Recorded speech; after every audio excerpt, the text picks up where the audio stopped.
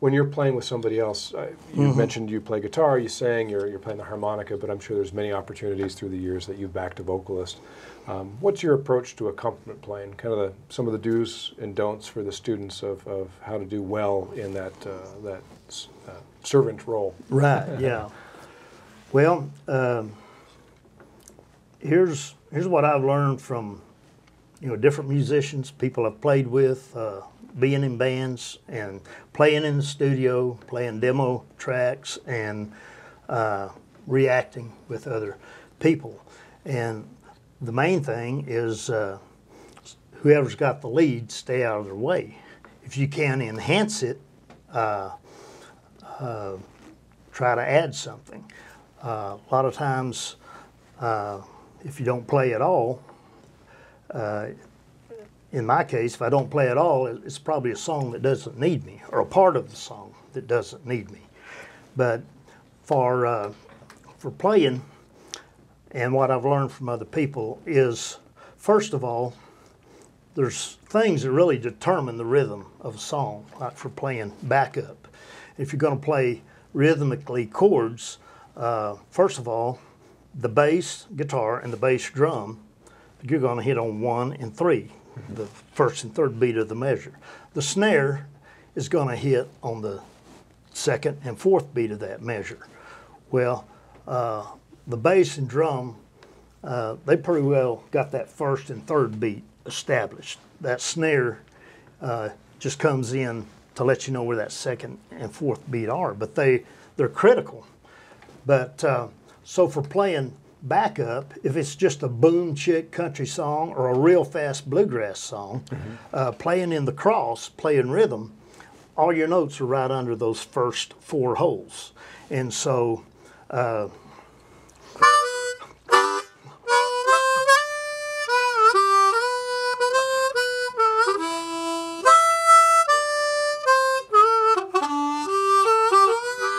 that song is what they call public domain melody. Okay. Wild Side of Life, Great Speckled Bird. I'm thinking tonight of my blue eyes. I didn't know God had made honky tonk angels. Well, that's a good song to demonstrate. So I'll kind of play it where the rhythm would come in. You'll feel the second and the fourth beats, but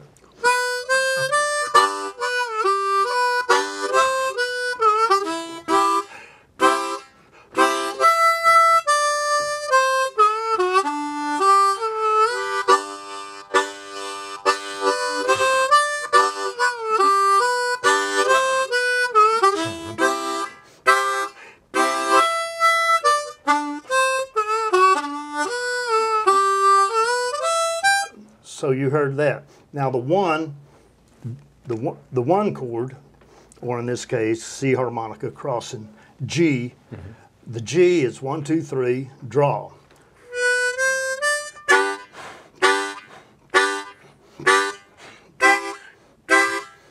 Now there's a double clutch there because you're drawing right on the beat. Then you hit that first beat on that chord change that went to C, and you got to blow. So your routine of cha, it changes. And then for your D chord, or your 5 chord, that's holes 1 and hole 4, which are D notes. D notes are in the D chord. So you can't play any other notes that would really match the rhythm. But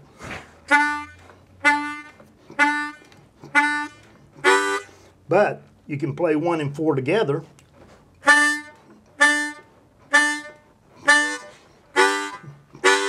And then a lot of times, if you're not just too heavy on pronouncing a note, and if it's not just totally critically important that chord has to be a perfect D, just it's kind of like a guitar, muted guitar strum, where it just kind of keeps the beat. You know where the beat is. You could just lightly play your draw notes without making it a public issue. Yeah. But it would be there for a beat. Got it. It's more of a percussive element instead of a melodic element. Now, if you want to keep your breathing totally try this, especially on bluegrass tunes where it really gets fast. Your draw, again, would be 1, 2, 3. Well, you can suck on hole 2 on the C harmonica. That's a G note. So that would be your C, E, G for your C. That G note is in a C chord. So where you suck it, I was blowing on hole 3. And your D, either 1 or 4.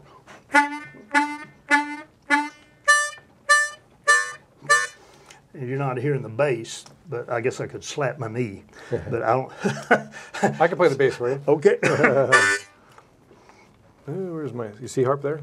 Yeah. So 1, 2, 3. Okay, wait a minute. Okay, Yeah. okay. I'll play the root fifth type of thing. Yeah, yeah.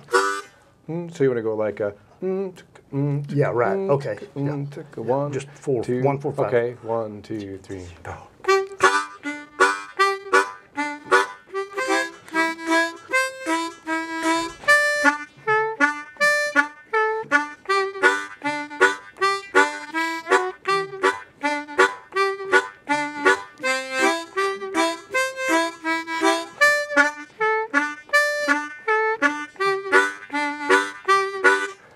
So that's really, I mean, it's all a sync thing, and it's all, and good. One thing I later learned too was I started calling your nose the great ventilator. Yeah.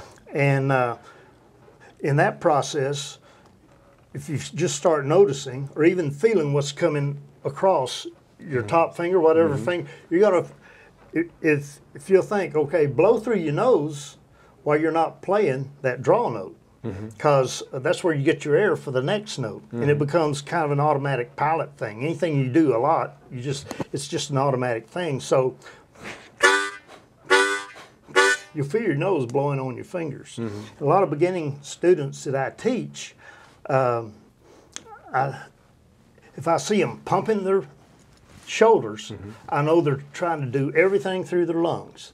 And I tell them, you know, make it as natural as breathing and make it as natural like you're talking. That's one of the first lessons that I try to get across is make it as natural as breathing and make it as natural as talking and make your instrument talk. And so that seems to help those because, you know, first time you put a harmonica in your mouth, you know, people have a tendency to blow. You show them, well, here's what you can do by sucking. But sometimes I can take little kids. I go out on the road a lot and I do fairs, cowboy symposiums, special events, and I sell musical merchandise out of my booth. If I can take a young'un and have him playing something simple within 2 minutes, the parents get excited. They want the young'un to have a harmonica. They just videotape me giving them a lesson in 2 minutes, whether it be a train sound or anything that I do teach along with that. And it's pretty exciting. But that's the first thing that you have to get them to breathing right. And you want them to suck and their tendency is to blow. And so I say, okay, we're going to get ready to play. And here's what you do. Breathe out. Now they're ready to suck. I mean, they can't do anything else. Yeah. Then you start playing. But I tell you, a lot of the teaching I do is for beginners.